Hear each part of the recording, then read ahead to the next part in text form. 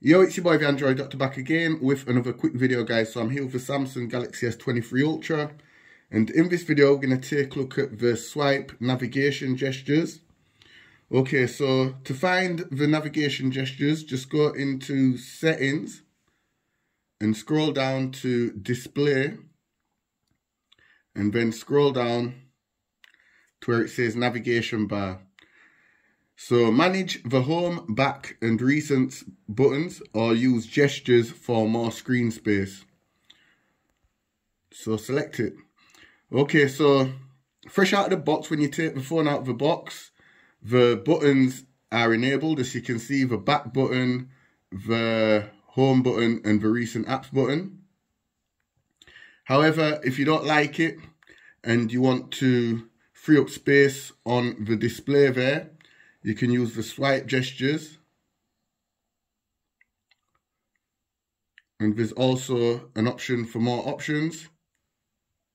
And you can either switch from swipe from bottom to swipe from the sides and the bottom.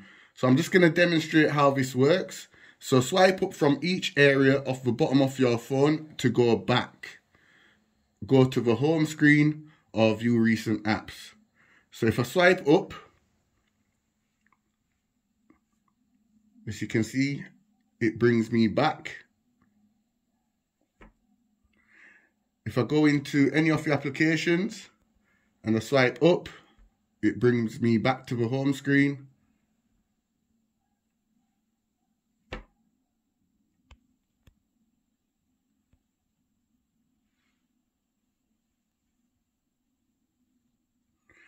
Or if you want to just simply go straight back to the home screen, just swipe up from the middle.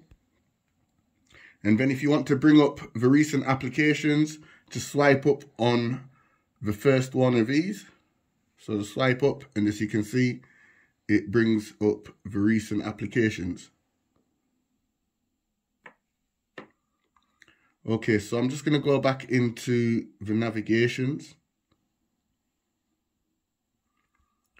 So if you select more options, like I mentioned before, you can switch to swipe from the side and the bottom.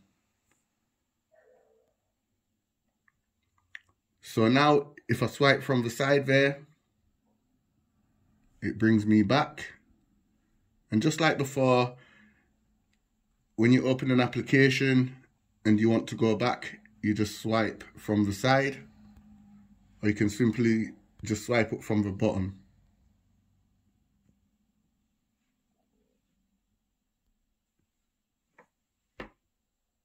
Some people prefer this option. They say, well, a lot of people think it's a lot quicker than using the buttons, the actual buttons.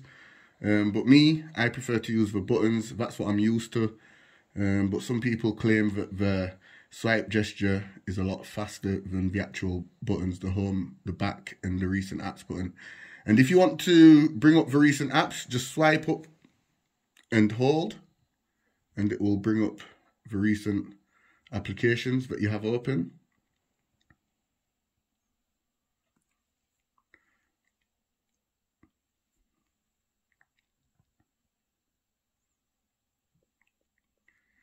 Also, there's some options here. Gesture hint, so show where to swipe up for navigation gestures.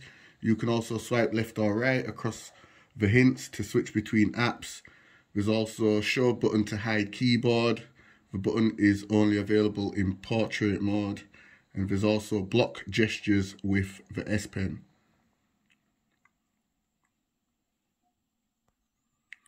Also, you can swipe to open Assist app, and also there's a sensitivity setting here that you can adjust from low to medium to high.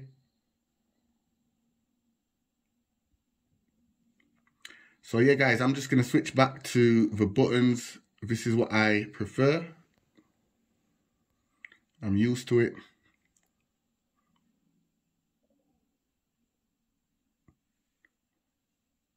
Okay, so I've switched back to the buttons. As you can see, the back button is back, the home button and the recent apps button is back.